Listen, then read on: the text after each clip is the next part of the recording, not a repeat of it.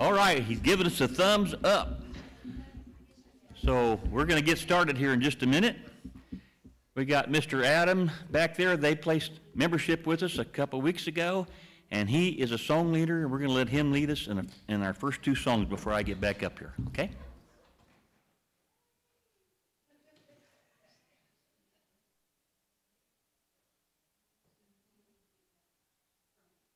Good evening. Well, 608, I hope everybody knows it. 608, we'll sing first. He took my burdens all away, up to a brighter day. He gave me a song, a wonderful song, a wonderful song I now can sing. In my heart joy bells ring. He gave me a song, a wonderful song. He gave me a song to sing about. He lifted me from sin and doubt. Oh, praise his name, he is my King. A wonderful song he is to me. Brighter the way grows every day. I'm walking that heavenly way. He gave me a song, a wonderful song I now can sing. Praises to him, my King. He gave me a song, a wonderful song. He gave me a song to sing about. He lifted me from sin and doubt.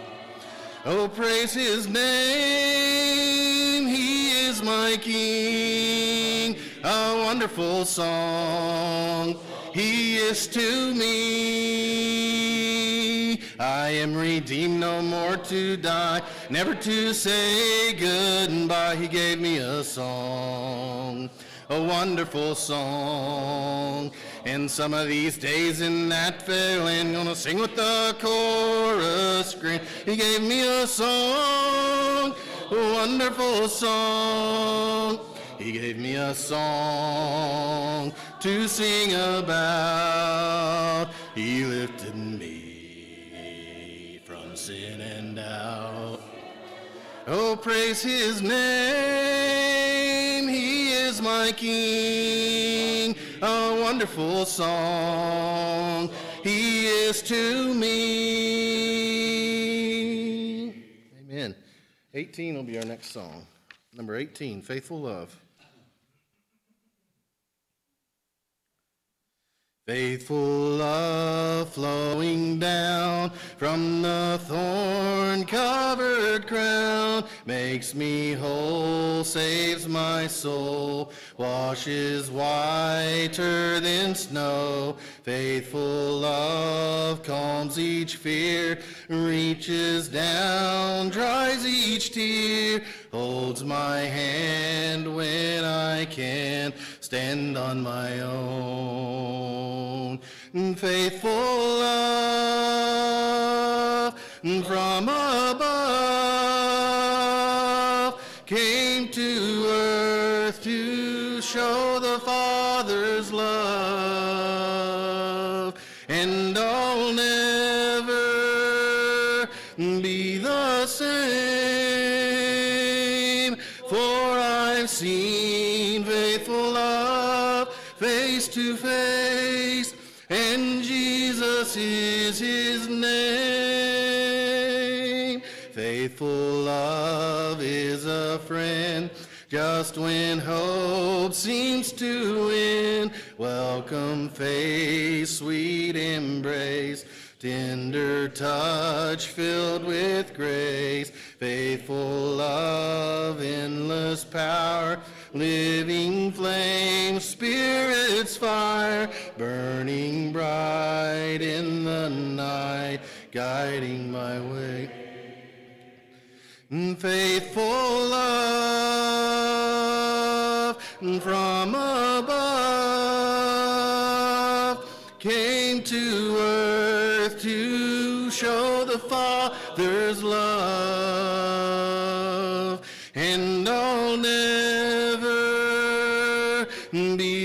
the same, for I've seen faithful love face to face, and Jesus is his name. All right, thank you, Adam. Before we have our classes tonight, we'll do our regular announcements here. Florence Galloway is recovering at home from surgery to repair a broken hip. Mackenzie of Del Real needs our prayers as she's had several kidney stones and they cannot be corrected by surgery. Vicki Smith continues to need our prayers as she begins chemo. And David Bartlett is in St. Francis in Wichita, and I can't read in the writing. Is this your writing? What did you say? So he's doing really bad. Okay, not doing well at all, evidently. Okay. Sorry, it was so little I couldn't read it. It's a lot better than Jimmy Ray's, though. Okay. Wednesday morning Bible classes will not meet this coming Wednesday because of Thanksgiving. Next Tuesday evening, everyone will be in here for our devotion. We won't have Wednesday night services. We'll have it on Tuesday night like we do every year on Tuesday, so don't come on Wednesday. Come on Tuesday if you would. The annual Ladies Ornament Exchange is November the 30th, 6 o'clock or 6:30 p.m. in the fellowship hall. Bring a snack or a finger food to share and wrapped ornament to exchange. I believe that's on a Thursday night if I looked it up right. Each year, Eastwood provides gifts and a pizza party for around 20 kids at Reno County Youth Services. To help provide for these children, please give your cash or check made out to Eastwood to the church office, or Melody Runyon, or to Perry and Kathy Nolan. So those are our announcements for this evening. And so before I go to have a little devo for you, let's go to our Father in prayer. Father, we thank you for being our God, for calling us your children. We thank you that we can come together in the middle of the week like this and enjoy one another's fellowship and enjoy opening your book one more time and seeing what it has to say to us. We thank you for each and every one here this evening. We pray that you would help us to be a family the way you intended us to be. Help us to care for one another, pray for one another, and enjoy one another's company. We thank you for loving us. We look forward to the heaven at some point in time when we can come to be with you and your Son and the rest of the people listed in this Bible. We thank you, Father, for just the opportunity we have to have that hope that you've told us about. Help us to hold on to it. Help us to be encouraged because of it. Help us to remember that it's there waiting on us. All we have to do is follow your Son. In Jesus' name we pray. Amen.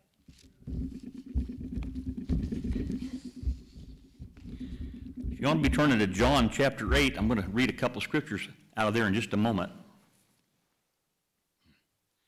About a month ago, me and Adam, the guy that just led singing, and my grandson went to a Chiefs game at Arrowhead.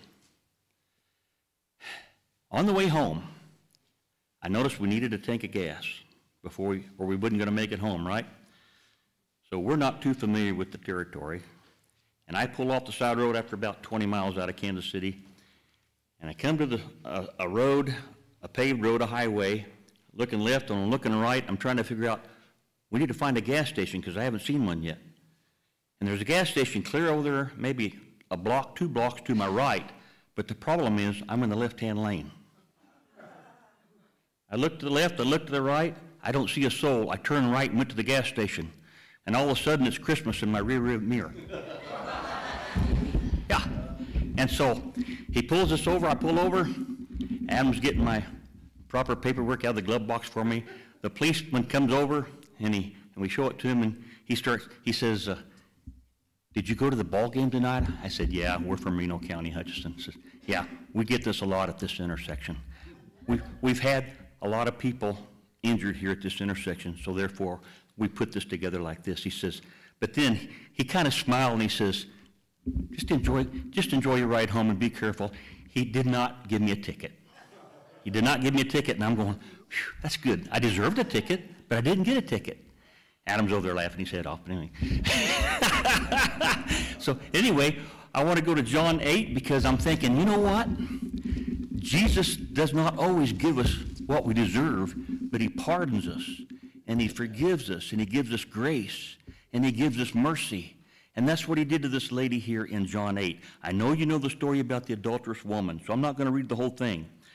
But I want to go down in verse 10. After these people have come, they've accused her of adultery. And Jesus asked him to go, whoever has no sin, let them throw the first stone. And according to the law, whoever is accusing these people is supposed to throw the first stone. Well, they start leaving from oldest to the youngest. That tells you something, right? Verse 10, and straightening up, Jesus, because he had wrote some things on the ground, and straightening up, Jesus said to her, Woman, where are they? Did no one condemn you? And she said, No one, Lord. And Jesus said, Neither do I condemn you. Go your way from now on and sin no more. And I'm thinking, I think she thought like I did when I left that policeman. But it's a far cry from what she did and what I did. But what I'm saying is, that made me think of something like this, I deserved a ticket, but I didn't get it. He let me off. This lady deserved punishment. She did not get it, and Jesus let her off. And I'm thinking, we don't know anything more about this lady after we read the story, but you can just imagine how she felt and what she may have done from that point on. I don't know what she did, but I'm thinking she'll always remember that Jesus did that for her and that she was pardoned. And that's my thought for tonight. None of us are sinless. We all fall short of the glory of God, according to what Paul said in Romans, right? We know we're going to do that. So we need to have a little bit of lenience. We need to have a little bit of mercy and pardon in our life toward other people when they do things to us or say things to us. We need to have a little forgiveness in our heart toward them, okay? You may go to your classes.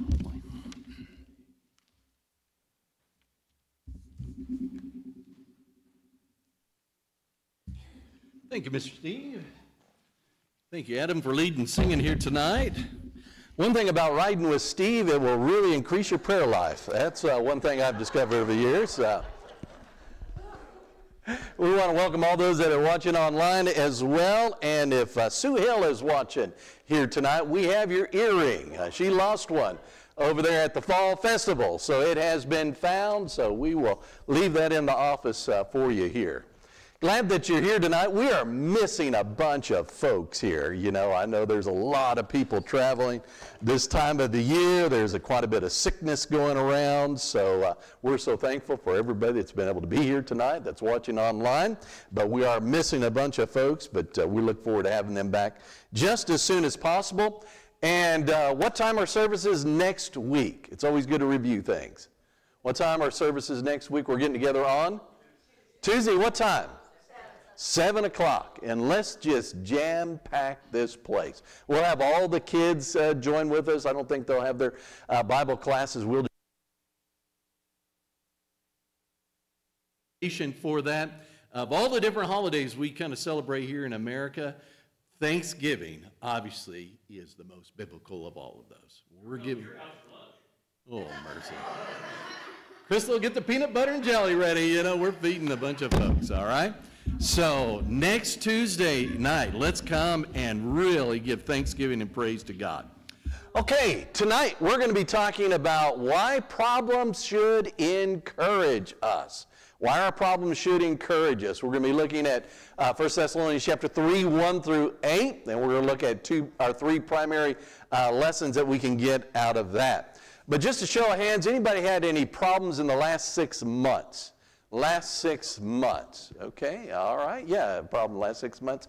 How about the last 6 weeks? The last 6 weeks? Any last 6 weeks? Last 6 days, maybe. At least one problem. Okay, yeah, all right. We all can relate. Most or some have said that we are either coming out of a problem, going into a problem, or living with a problem. How many of you are sitting next to your problem? Raise your hand. No! Come on, I couldn't believe you fell with that one. The people online are even like, Lloyd's like, hey, both sides over here, okay? All right. Believe it or not, problems are a big part of God's plan and economy to help us grow. Hopefully we can show that to you here tonight. Notice, if you will, the patriarch Job's response in Trials of Humanity. He says in Job chapter 14, verse 1 and 2, mortals are born of flesh, are a few days full of trouble. They spring up like flowers and wither away like fleeting shadows. They do not endure. And so it does seem like a good portion of our life. We are coming out of a problem or working through a problem, or we might just about to be stepping into one. But if we have the right kind of mindset, right kind of faith and determination, when we see these problems, we encounter these problems, don't allow it to discourage you. Remember, that's our overall theme for this Wednesday night class is overcoming discouragement. Use this problem, have the right mindset towards it, and allow it to help you to grow and mature. And hopefully we can kind of see that here tonight. Here's what we're going to do. So put problems right in the middle. And we'll see from the passages we look at here tonight, 3 important lessons that we can gain from our problems and our trials. Okay? First of all, problems will accelerate our spiritual growth. Go to 1 Thessalonians chapter 3. And let's look at verses 1 through 3. It will enhance our spiritual growth.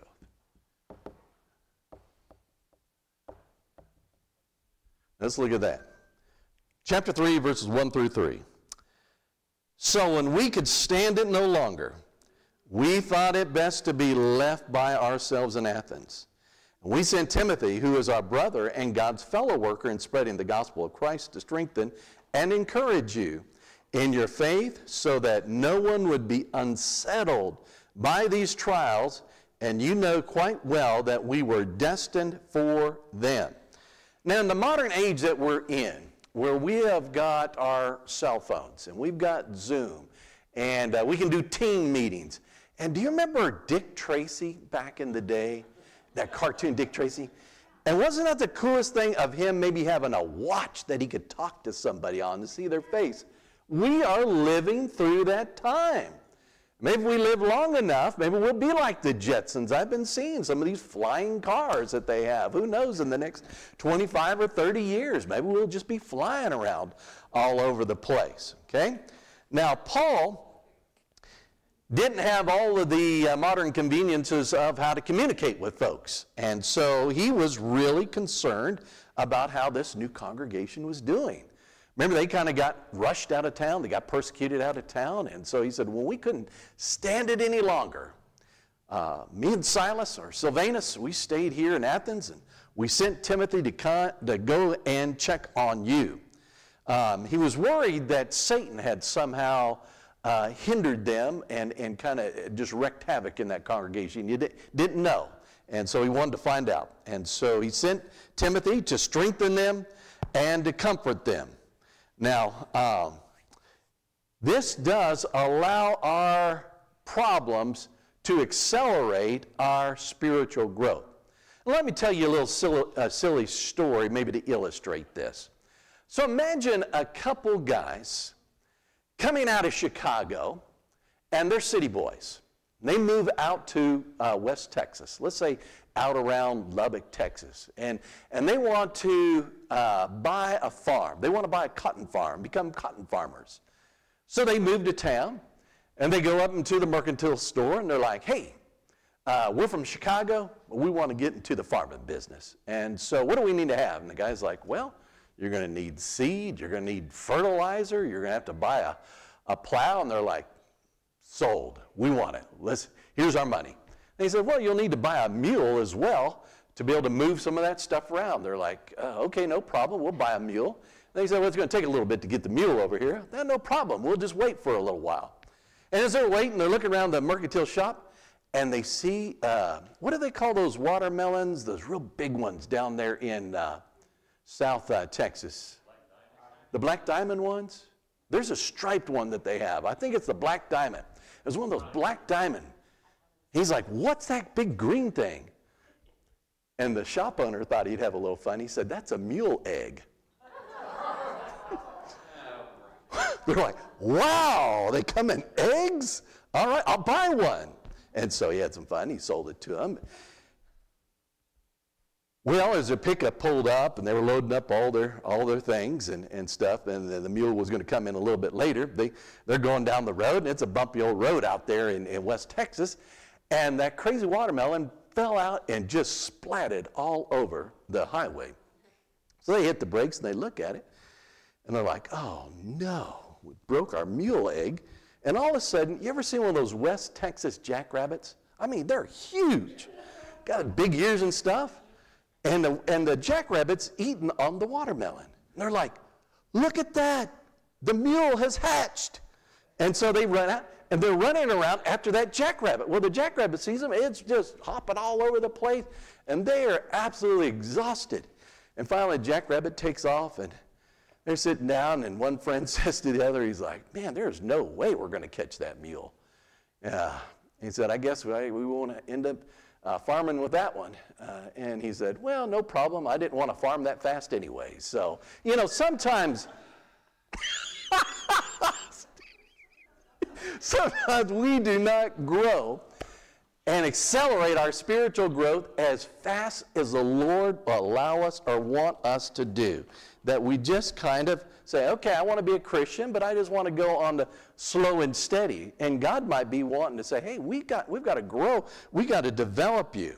Now go with me to James chapter 1. We were talking a little bit about that this past Sunday. We were talking about the gift of patience. Look over here at James chapter 1 again.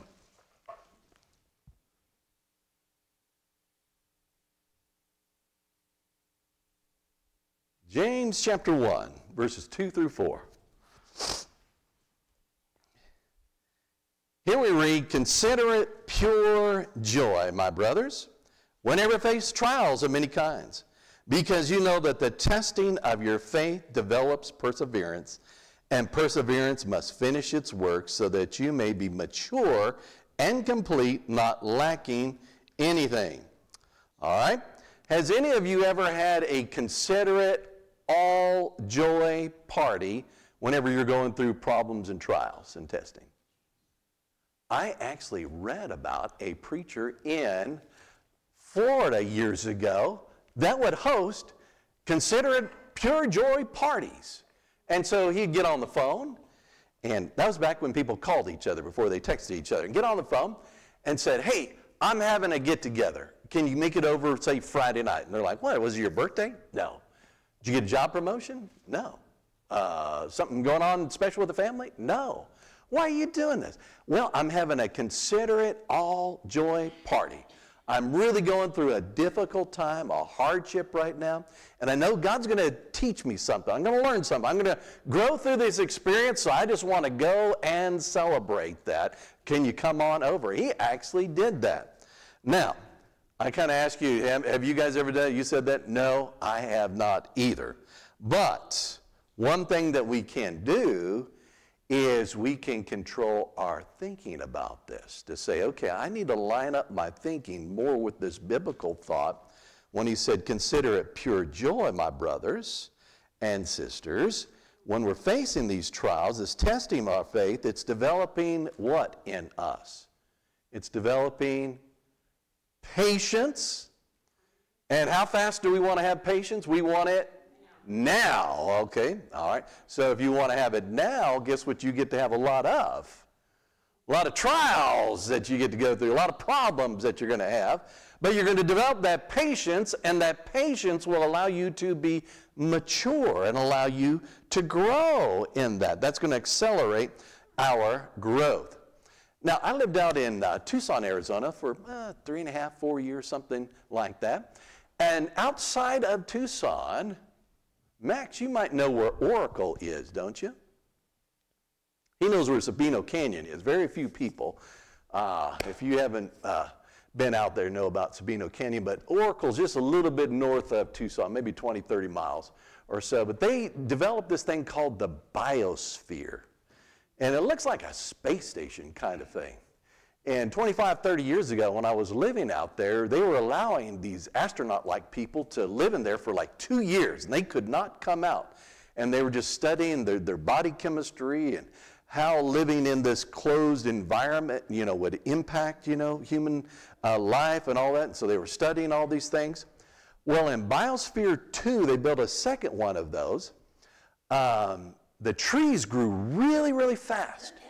But as they were reaching maturity, guess what all those trees did? They fell over because it was such a perfectly controlled environment. There wasn't strength to those trees. So yeah, they grew with all the sunlight and all the vegetation, fertilization in there. But there's something about that resistance of the wind that's on these trees that strengthen them, make them strong. So it's that struggle that they're going through that will make them strong. Guess what? That struggle that you and I go through, that's what's making us strong. It's helping us to be more patient. It's allowing us to become more mature. And so I didn't see Kathy Nolan was here, but she quoted James when all of those bottles of water went falling out of the chest there. And I'm like, that's true. But it's like, well, I've been here, done that before. No sense in losing my cool on this stuff. Maybe 20 years ago, there might have been a few bottles flying all over our fellowship hall after that. But now, kind of learned some of this patience through some of this experience. Hopefully there's some maturity that's taken place in that. So it can enhance or it can accelerate our spiritual growth.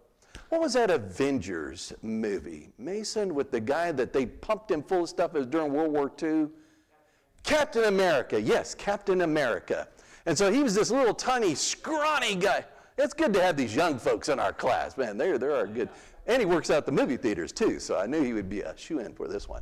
A little small, scrawny guy, and so they had to pump him full of these chemicals so he could grow to be 6'4" and full of muscles and become Captain America. And that's what, if you have the right mindset, the trials and tribulations that you and I go through, it will help us grow. It will accelerate our spiritual growth. But that's not the only thing that they'll do. Go with me back to 1 Thessalonians chapter 3.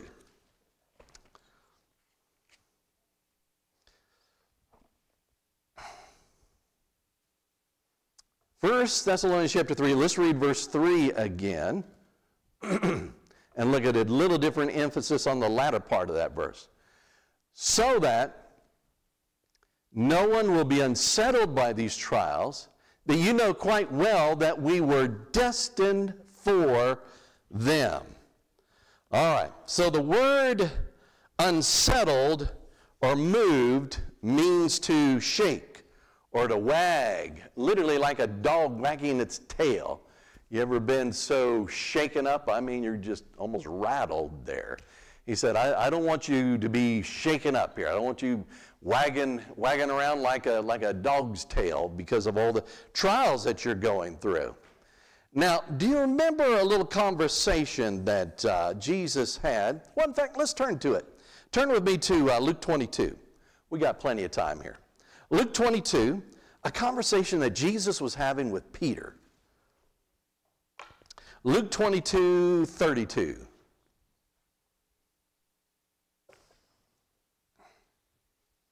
Well, let's back up to 31, get a run at it. Luke 22, verse 31. Simon, Simon. So talk about Simon Peter. Satan has asked to sift you as wheat. But I prayed for you, Simon, that your faith may not fail, and when you have turned back, strengthen your brothers. Wow. How do you think Peter might have felt having a conversation with that like Jesus? Simon, Satan has asked to sift you. Now, we have quite a few farmers in our area here. What does it mean to sift the wheat? What's going on when you're sifting wheat?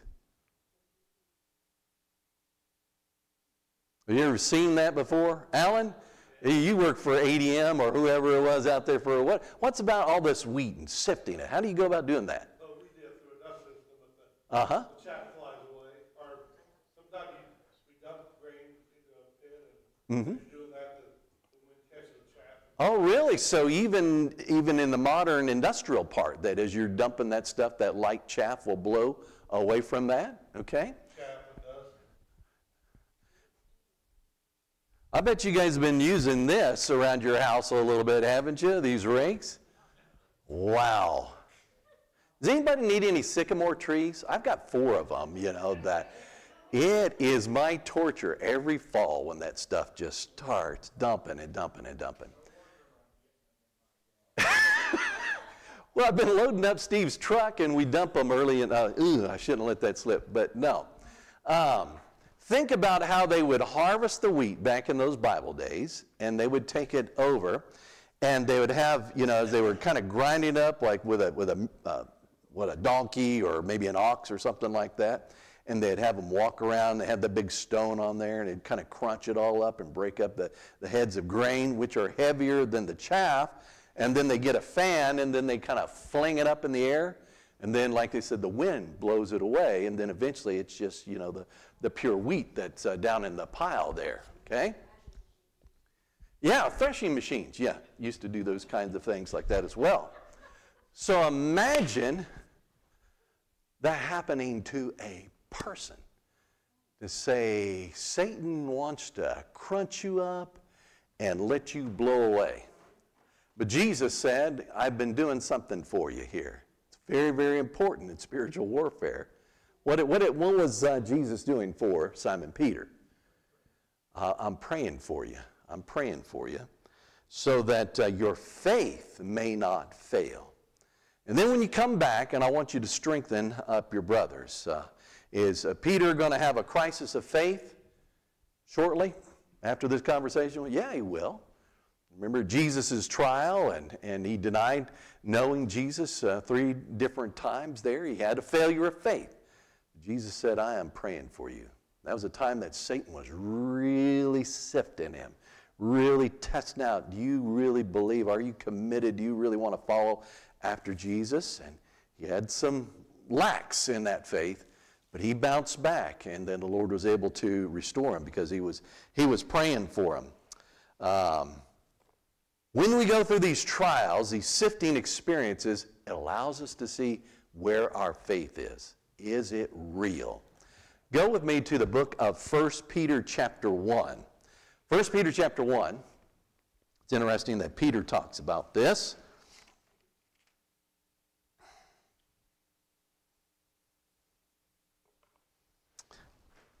1 Peter chapter 1. And I'd like to read verse 6 and 7 to you. 1 Peter 1, 6 and 7. It's right up here, evaluate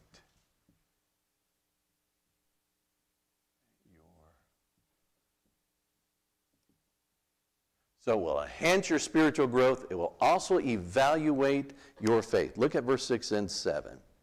Here we read, in this you greatly rejoice, though now for a little while you may have had to suffer grief and all kinds of trials.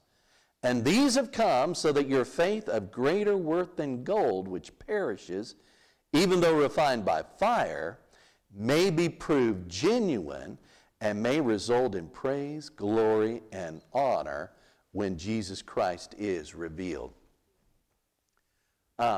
Before I took chemistry classes in high school, I really had a desire to become a geologist. My grandfather was a gold and silver miner. And so I had read books when I was real little about all these different gems and gold and silver and learned all the little charts on all that stuff. And then I'm like, oh man, how much chemistry do you have to take to be a geologist? And it was, 6 or 9 hours every semester. I said, nuts to that, I'll just be a rock hound like Alan over here. We'll just admire them from afar, won't we? But I did learn a lot about gold and silver mining and how you go about processing that stuff. And it comes in ore formations. Crystal and I were up in Cripple Creek, Colorado. It's one of the largest gold mines in the world. And they show you this ore and they give you a rock. But they have to, smash, like 1 million pounds of that stuff. Just to get like 1 pound of gold. They make about $1 million a day as they crush and they smelt that ore. But that's pretty good in a year's time, right? $365 million that they make, the gold that they pull out of those kinds of things. But you got to have those really hot furnaces to be able to burn off all that slag to get down to the pure ore. Like I said, my grandfather was a gold and silver miner, and he collected a few things that he passed on to me. There was a gold nugget, and there was like a coin, but it was square in shape. And I thought, well, let me just go get that appraised sometime to see how much that might be worth.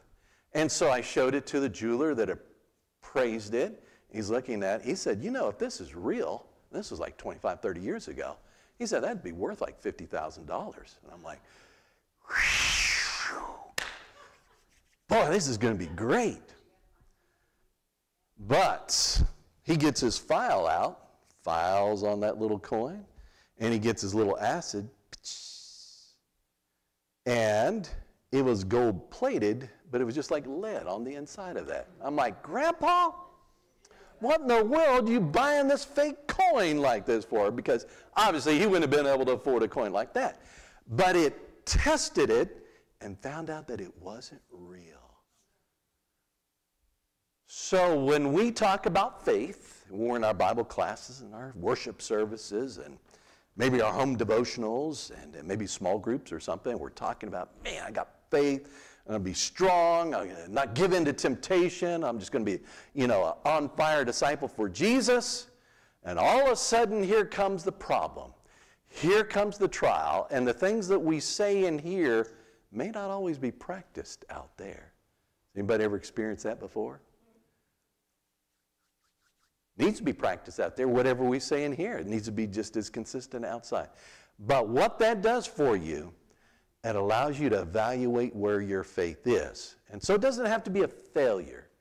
It's revealing data. It's giving information to you to say, okay, maybe I'm not as strong as I make myself cracked up to be. I've got to get in here. I've got to study some more. I need to pray some more. I need to serve some more. I need to be asking for God to pour His grace into my life and trust in the work of the Holy Spirit so that I can take this stuff that I've been learning here. In Bible classes, we're talking about, okay, when I go through these troubles, it's going to help me to grow. It's going to let me know where my faith really is. I might be giving myself an evaluation of a 7 or 8, but in reality, it's only a 1 or 2. And so that doesn't have to be a failure, but that's giving me feedback. That's the word I'm looking for, giving me feedback that I need. There's opportunity for me to grow here. Now, go back with me to 1 Thessalonians 3. It's interesting, as Paul was talking, these guys were new Christians. This was a young church. It's not like they'd been around 20 or 30 years. But he points out to them that, when I was talking to you about these trials, he says, you know quite well that we were, here's the word, destined for them. In fact, when we were with you, we kept telling you that we would be persecuted, and it turned out that way, as you well know. Now, a lot of this health and wealth gospel that you hear, that a lot of folks are buying into, that seems to be real popular, they don't preach messages like this. Where Paul was saying, while we were with you, we told you this over and over again. We're going to be persecuted. In fact, these trials, these hardships that you're going through, you are destined. This is part of your Christian destiny, is to experience them. And isn't that what Jesus talked about? Blessed are those who are persecuted because of righteousness, for theirs is the kingdom of heaven. He said that in Matthew chapter 5, verse 10 through 12. Paul would write, everyone who wants to live a godly life will be persecuted, 2 Timothy 3 and verse 12. And we just read over here in James, consider pure joy when you face trials of many kinds, or King James, I like that one where it says, where you fall into diverse temptation or manifold temptations. Have you ever just been walking around and all of a sudden you just slipped and fall? Phew. I mean, you were just walking. You weren't looking to, step in a hole. But, you just slipped and fell. When I had, really it was Dacey's dog, but he kind of adopted me, and so I'd have to take little Jackson out for a walk all the time. He was our little Yorkshire Terrier, probably the best dog I've ever had. Great, great little dog. So we would go walking early in the morning, and we live over here on 21st Avenue, so we'd walk by the water plant and go down to the playground there where they have the tennis courts and all that stuff over there by the state fair. And so one morning I was walking back, it's the middle of the summer. Sprinklers hadn't gone off, it was still really dark.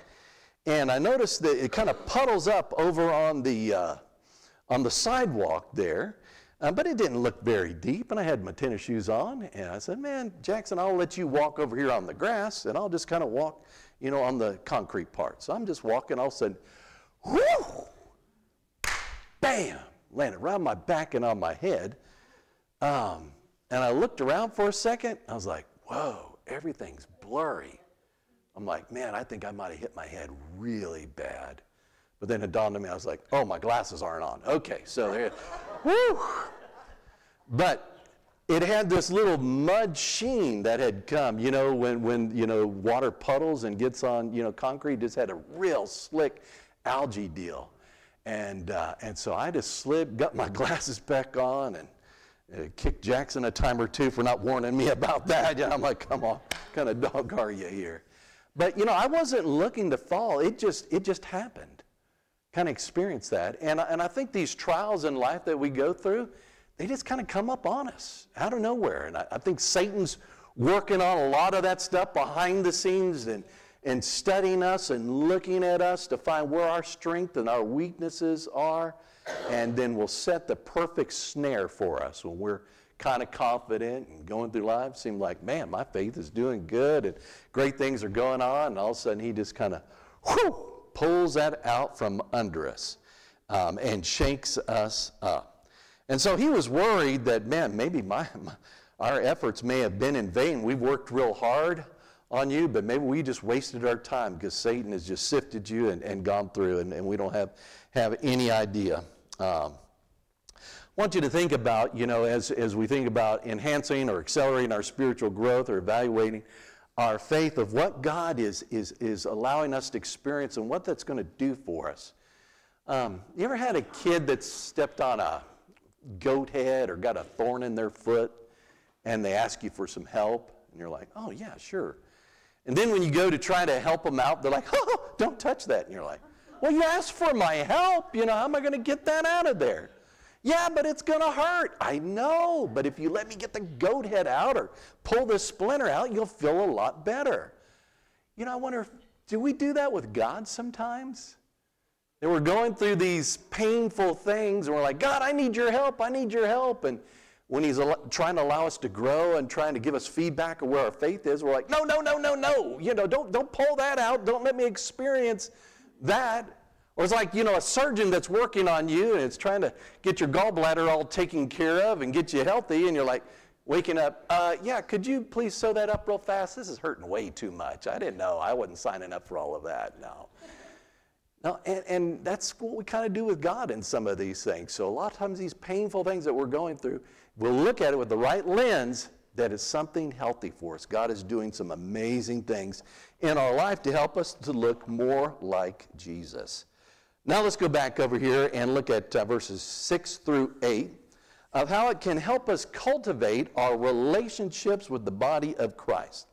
Look at verses 6 through 8 here. He said, but now Timothy has just now come to us from you, and he's brought good news about your faith and love.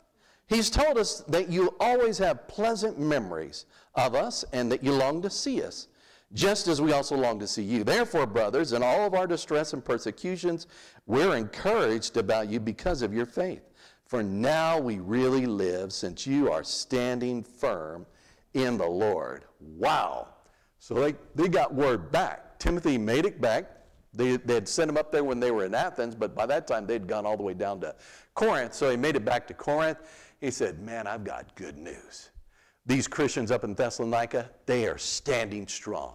And they're saying good things about you, and they're standing firm. And so Paul's like, man, now we really live. What a great report. So what these problems, these trials can do, it can actually cultivate our relationships.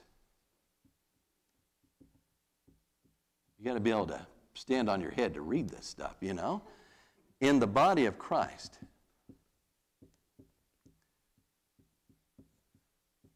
In the church. What does it mean to cultivate something? Again, a lot of you guys are farmers. They're like, we got to go cultivate the fields. Get rid of the weeds. Yeah, loosen up the ground there, get it prepared, get it ready. And it really, these things that we go through really evaluate and interact with our relationships with one another in the body of Christ. And let me give you 3 of these, of how that will impact in 3 ways here. Let me spin this around. This is such a handy deal. I'm so glad that. Steve, it's so nice I might even let you borrow it every now and then, okay? I'm laughing because I remember you bought it. You were so proud of it. Oh.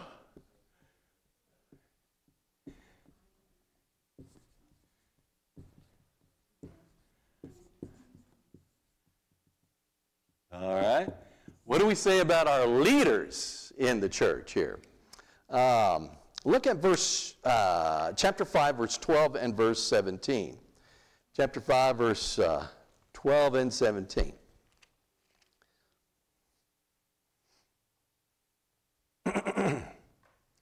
Now we ask you, brothers, to respect those who work hard among you, who are over you in the Lord, and who admonish you. That's the NIV. Does somebody have a different version for verse 12? 1 Thessalonians 5:12. Brothers, to what? Those that work hard among you. Everybody use respect? Acknowledge. Respect. Speak well of these people that are in a leadership position that are over you in the Lord. Look at verse 17. Excellent. That's not what I'm looking for. I'm looking for worthy of double honor there. That's pray continually. That's another good one there. But let me go back to 3:6a there, where he says, when Timothy has come to us from you and has brought good news about your faith and love, he told us that you always have pleasant memories of us and that you long to see us just as we also long to see you. Leaders tend to have a lot of folks say negative things about them. One is part of the reason that somebody's in a leadership position is to kind of institute change. Okay? We need to be changing. We need to be growing. People don't like change. And so if whoever this person is kind of making us feel uncomfortable because I don't like that change, well, I might like them outside of that role, but because of that role that they're in, I'm going to take out my criticism and negativity on them. And so God's people need to always be mindful, to do what we can. If they're doing something wrong or teaching, yeah, that's a time to criticize or whatever, if they're disobeying God. But I mean, if they're trying to do what's right, trying to teach the Word of God, they're trying to help us to grow in our fellowship with one another, in our relationship with God, to be serving, to evangelizing, to develop our talents and to learn how to do those things, that takes some effort. We got to apply ourselves, and sometimes you got to kind of encourage and nudge people along, and they're kind of taking baby steps, and you're like, hey, we need to get you out here and get you doing some of these things, and so sometimes there's some resistance there. But a sign that you are in a healthy state spiritually is that you aren't criticizing your leaders unduly or unjustly, that we're respecting them, and that we listen to them, we obey them, we're encouraging them. So remember how I've been kind of giving out little challenges weekly to do different things? Maybe think about, what could I do to maybe encourage or uplift, some of our leaders, our elders, our deacons, our Bible class teachers, those that are kind of leaders in different ministries and things like that. Leadership's tough. That's not the easiest thing to do. I was part of a class recently that, the vast majority of people that are managers and supervisors have never had one day of instruction how to be a manager and supervisor. Maybe they were out of this world engineer. They did really well. They said, hey, you're our top engineer. We're going to make you a manager of the engineers. And he's never been through any business organization or anything like that to teach how do you manage, how do you supervise, how do you uplift and build and encourage and train people to take your job and all that. They've never been taught. And so they've got poor skills. Now they're making everybody else feel miserable here. And so think about in the church setting, what are we doing to encourage our leaders? That's a sign of my spiritual makeup, where I'm at, kind of evaluating our faith is, how am I talking about, the leaders, and how am I encouraging them in the work that God's called them to do, okay? Secondly, do we have a desire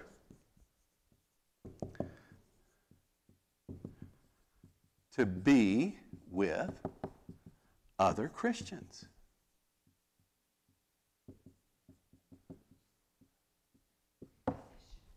All right? What are we saying about our leaders? And 2, do we have a desire to be with other Christians? Again, verse 6. But Timothy has just now come to us from you, and he's brought good news about your faith and love. He's told us that you always have pleasant memories of us and that you long to see us, just as we also long to see you. Wow, maybe that's a question to ask. Do we long to see our brothers and sisters in Christ? Do we long to be with one another in our fellowship activities, in our worship services, in our Bible classes, or do we look at opportunities to see how far we can get away from them? Because a lot of things maybe we've experienced the last few years, it's easy to get in habits and ruts and say, well, maybe, you know, getting together isn't as a priority as it should be. Well, what does the Scripture say about us longing to be together, if at all possible? That's a sign of where we are in our faith and how healthy we are. If we're longing for those opportunities, man, that's a good mark. They really, really long to be together. Now let's look at a third one. Our faith needs to invigorate others.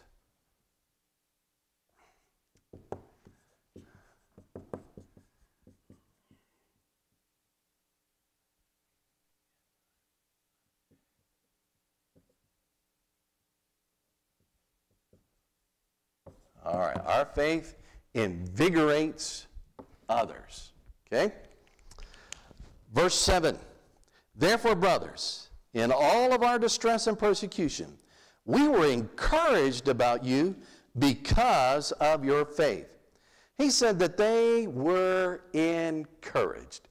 When we heard about your faith, when Timothy started describing the kind of faith that you guys had, even in the midst of persecution, that encouraged us.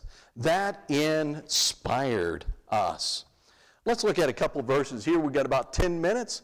Go with me to Romans chapter 1, and then we're going to go to 1 Corinthians. Romans chapter 1.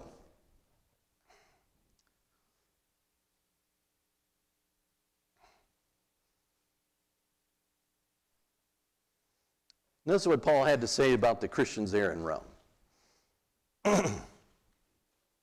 Let me read to you verse 11 and 12.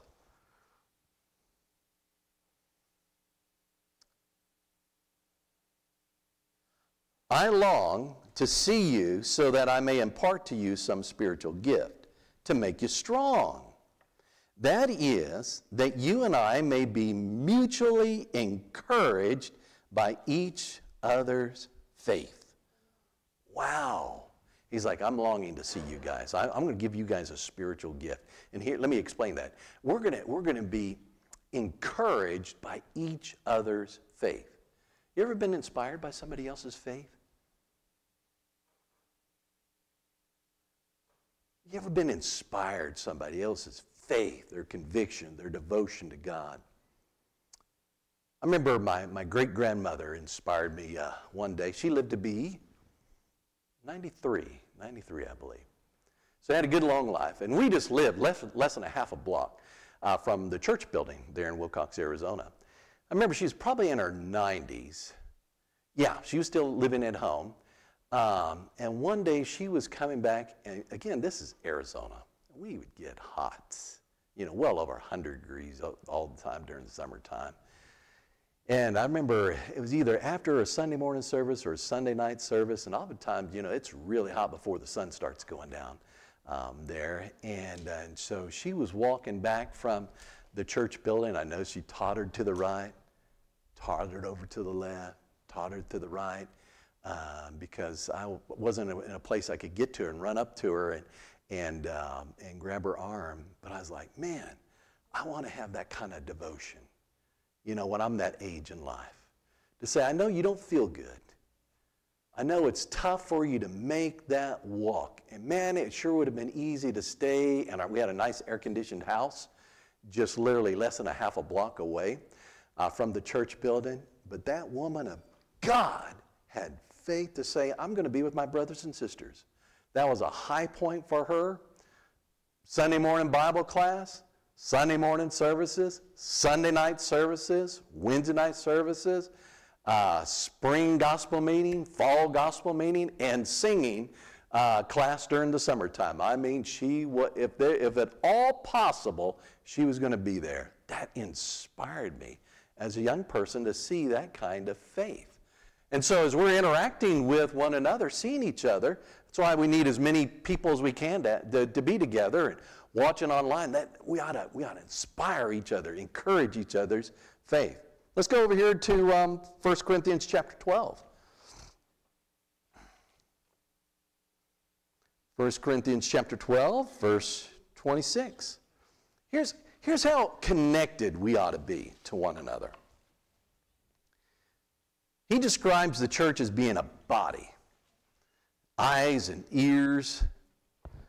Now look at this in verse number 26.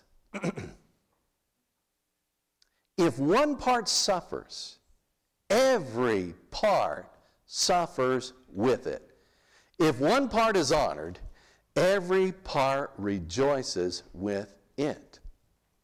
So think about your body. When something kind of gets out of whack, Carol, I'm going to pick on you for just a second because we can relate. We've been down the same path in the last year or two. I think you broke a pinky toe recently, didn't you? Whew! Oh, that even makes me shiver a little more. It says you broke 3 little toes recently. Did somebody else did over here too? No, you scared me. I thought you were talking about me. Oh, but I broke my pinky toe about a year ago and stuff that I stubbed it on something. Did your body react, or did the pain just stay with those 3 little toes? Yeah, the entire body was impacted by that, wasn't it? Okay.